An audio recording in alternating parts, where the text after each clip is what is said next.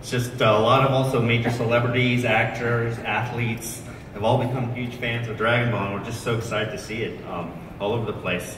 So, you know, you guys have probably had a lot of experience with these celebrities. You know of any fun experiences with those guys? Or? Well, it's funny. I actually had a very cool experience this morning when I looked in the mirror and I said, "Wow, this Dragon Ball Z stuff is pretty awesome." I'm kidding. We have over the years, over 20 years of going to these conventions, if the celebrities at the con don't know who we are at the beginning, they certainly know at the end, because we usually have longer lines than they do.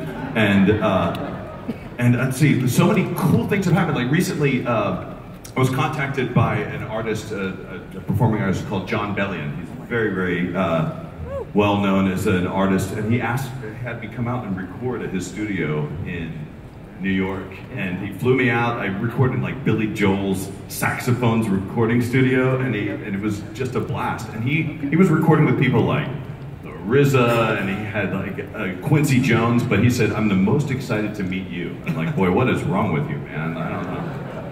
Yeah, so he uses the voice that you recorded a song with the voice of Piccolo using your voice. Yes. Piccolo. Yeah. I was like, right? "Guy, I wonder if I'm allowed to do this." Okay, I guess I should. Sean, didn't you meet Superman the other day? Didn't you actually finally face off with Superman? I faced off with one of the Superman whose name I'm so nervous I can't remember any names. But I can't tell another story until I remember which Superman I faced off against.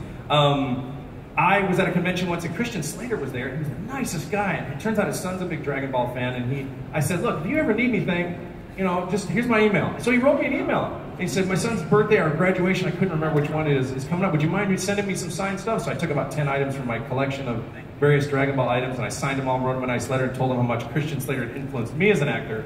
And then he sent me an email showing his son opening those presents. And so it was very exciting, and I can't say enough nice things about Mr. Slater. He was so cool to me and Chris. And I'm a huge fan of his as well, so it's really, really cool. And Britney Spears once tweeted us about her son drawing Frieza or something. Yeah, she won't leave us alone. Yeah, she won't. Britney won't leave us alone. All right. Well, we actually do have a couple other celebrities here that really wanted to be part of this and be on the panel. So let me introduce you to a couple of them here. First up here is 7-time WWE Tag Team Champion and member of the New Day. Please welcome WWE Superstar Kofi Kingston. Yeah!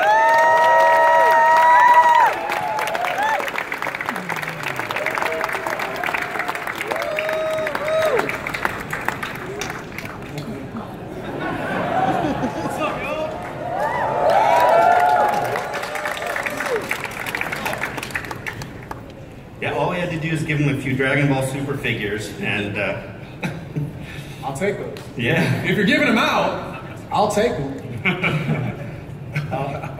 Next up, highly decorated wrestler and former WWE Intercontinental Champion. Here is WWE Superstar Zack Ryder. Yeah.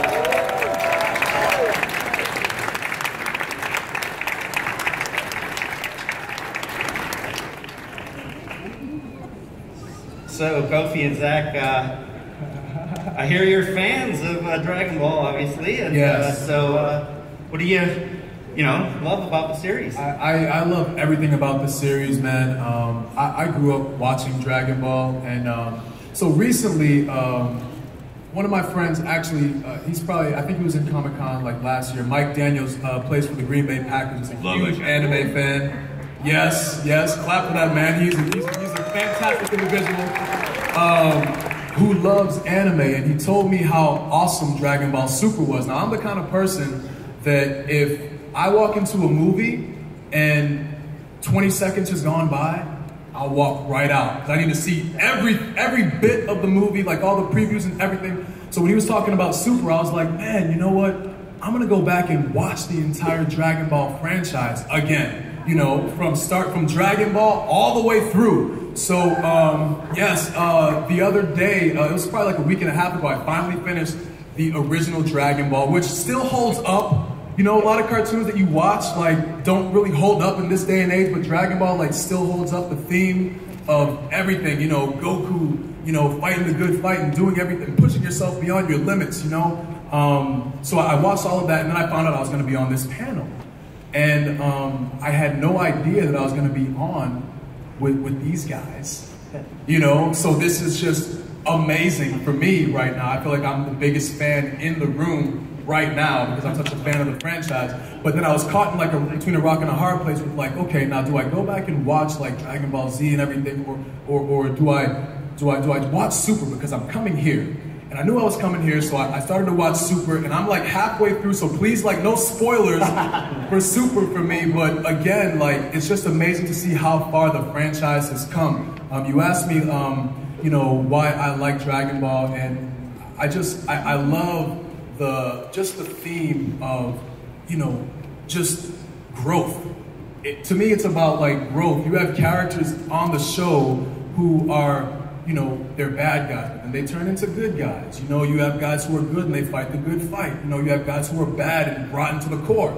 Oh my gosh, is this wrestling? You know what I mean? So there's a lot of crossover between Dragon Ball and WWE, and that is why we're here. So again, thank you to everybody for letting us be here. It's really an honor to be on the same stage as you guys. Please do not.